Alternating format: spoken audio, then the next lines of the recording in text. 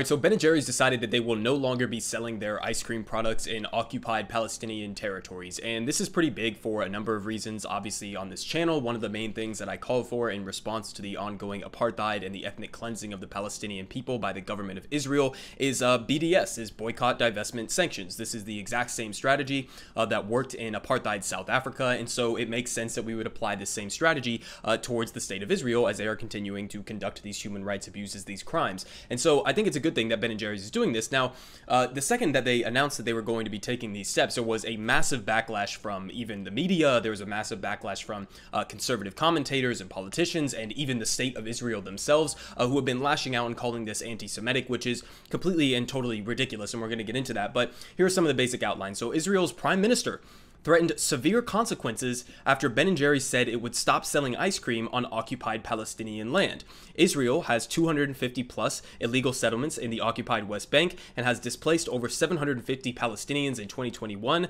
to build more, rights group says. So first thing you have to understand about this, first and foremost, before the accusations of anti-Semitism we get to, but Ben & Jerry's was founded by two guys who are both Jewish. Okay, so first and foremost, how are you going to be calling these people anti-Semitic when they are literally Jewish themselves? But beyond that, Ben & Jerry's, I mean, they're talking about only reducing or eliminating their sales after this contract period ends, eliminating their sales in occupied Palestinian territories. So regions of Palestine that are being illegally, under international law, occupied by the state of Israel. Okay, so they're not even banning all of the products to Israel itself. They have a different plan that they set up, and they talked about this in their official statement here, so I'll go ahead and read it. Ben & Jerry's will end sales of our ice cream in the occupied Palestinian territories. We believe it is inconsistent with our values for Ben & Jerry's ice cream to be sold in the occupied Palestinian territory. We also hear and recognize the concerns shared with us by our fans and trusted partners. We have a long-standing partnership with our license who manufactures Ben & Jerry's ice cream in Israel and distributes it in the region. We have been working to change this, and so we informed our licensee that we will not renew the license agreement when it expires at the end of next year. Although Ben & Jerry's will no longer be sold in the occupied Palestinian territories, we will stay in Israel through a different arrangement. We will share an update on this as soon as we're ready. So basically, I mean, they're just saying we're no longer going to be supporting by selling our products in a region that you are illegally occupying, okay? And so it shouldn't be anything controversial in any way, shape, or form. But yet, here comes the official State of Israel Twitter account coming out. New idea for Ben & Jerry's flavor. Fudged this one up.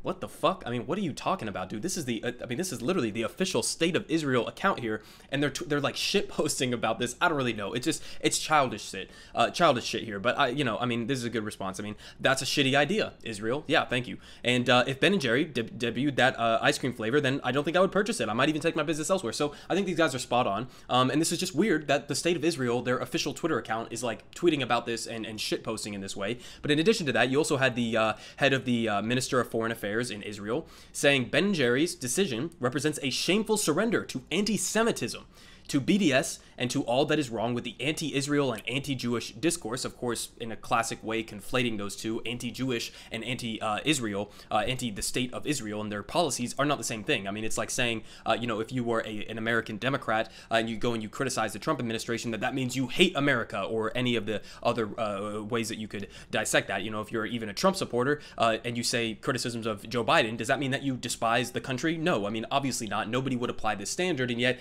this is the narrative that they want to push out there, because they want people to think that criticizing the policies of the government of Israel is anti-Semitic, so that they won't do that, okay? And so he continues, over 30 states in the United States have passed anti-BDS legislation, which is completely unconstitutional, in recent years. I plan on asking each of them to enforce these laws at Ben & Jerry's. They will not treat the state of Israel like this without a response. So it's important, and it's kind of low-key how he finishes it off there, but I think he kind of gives away his entire hand in that last sentence. He says, they will not treat the state of Israel like this.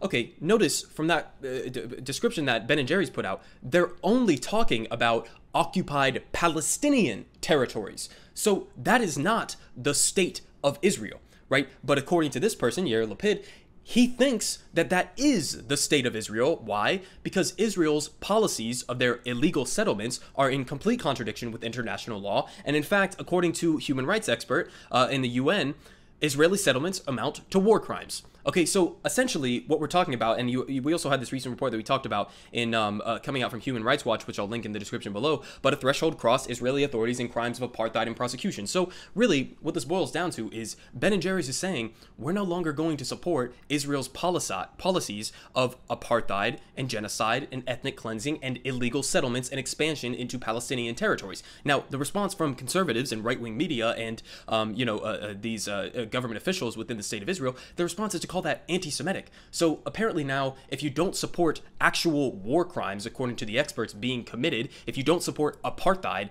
then you are anti-Semitic. So that's the line that they are going to be trying to push in the wake of this. I'm sure we're going to see some freak show conservative politicians coming out and trying to introduce some ridiculous, crazy anti-BDS legislation, but understand the dynamic here. I mean, Ben & Jerry's is taking the right steps, and I'm glad that they're taking these steps because we really do need more companies to get involved in this and more companies be willing to stand up and take a firm stance, because this isn't something that should be controversial, right? It's an apartheid, it is an ethnic cleansing, and if you're taking a neutral stance in this time, then you are taking the side of the oppressor.